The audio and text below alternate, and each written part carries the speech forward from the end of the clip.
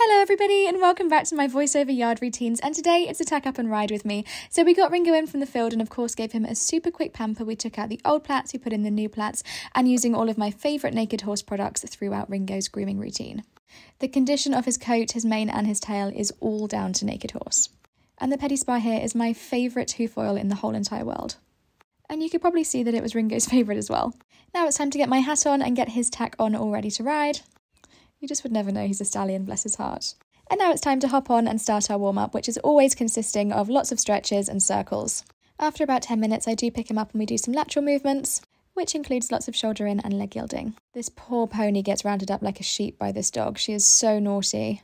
But seeming as we haven't trained in 10 days due to the heat wave, I don't think he did too badly today, bless his heart. He's honestly such a little angel. But the second the work actually got good, my phone died, so we did get cut short unfortunately, but we did lots of stretching at the end and then I turned him back out in the field again.